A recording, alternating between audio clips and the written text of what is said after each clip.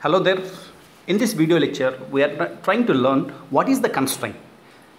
So the constraints we are trying to provide to a specific object so that we are trying to restrict the motion of your body. So then what kind of supports is required, what kind of constraints are going to be existed, that's we are going to be discussing in our video lecture.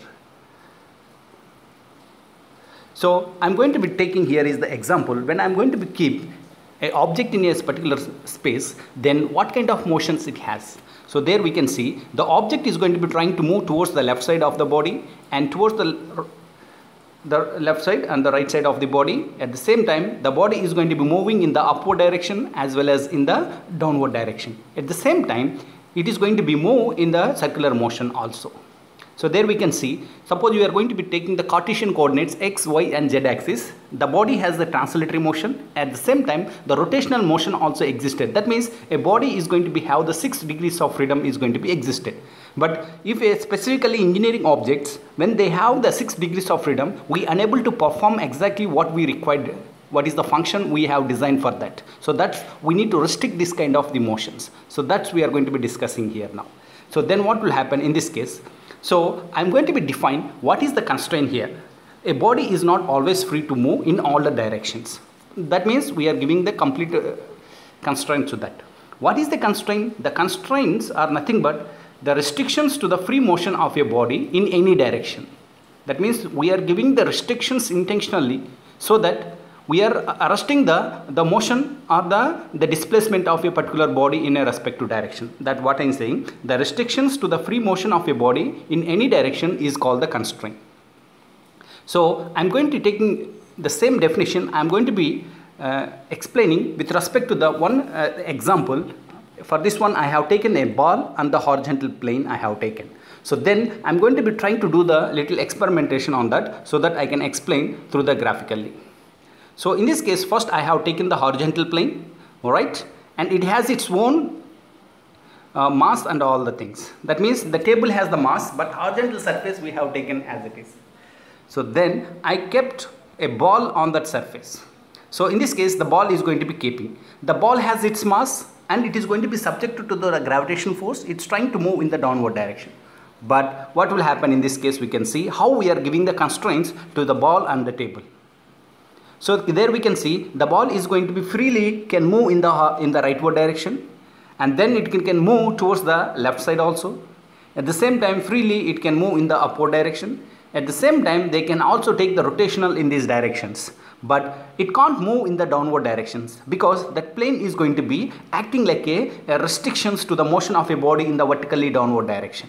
So then what will happen? Then this plane itself is going to be the constraints to the body in the vertically downward motion.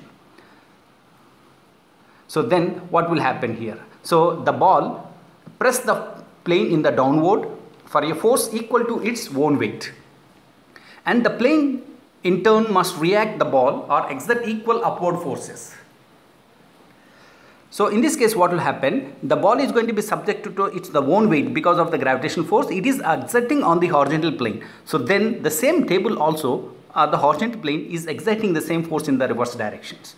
So that's what we are going to be say here. It is clear that the ball is applying the force on a horizontal plane is called the action force. On the other hand, the horizontal plane gives equal upward force to the ball is known as reaction force.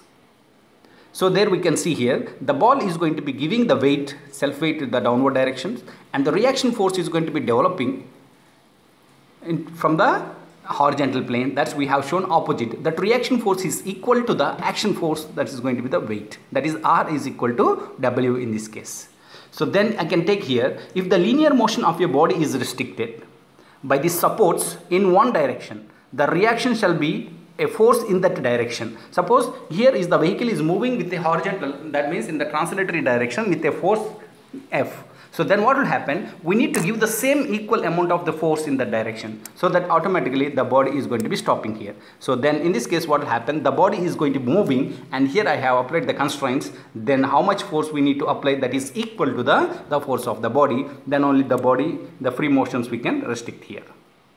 In another case what will happen? If the rotation of a body is restricted about a point, the reaction shall be a couple acting on the a body about that point. In this case, the rotational body I have taken. So there we can see the body is going to be rotating in this case. So then what will happen if I am going to be stop the motion, the rotational motion of this object, automatically there is a couple force is going to be generating within the system. So then what we learn and then how we can think about these constraints here. So these are also existed in our daily life also. So these constraints, everything we are able to understand with our own experience. So what is the constraint? There is the restrictions we are applying for the free motion of a body in any direction is called the constraint. What is the action? What is the reaction? Suppose we have taken a ball as well as the horizontal plane. The ball is going to be creating an action force on a ball on the table because of the gravitation force. And similarly, the reaction force is going to be generating from that table and it is moving in the upward direction. Then how to develop the constraints for specific applications also we have seen when the body is going to be moving in the translatory directions, and all these things we can see.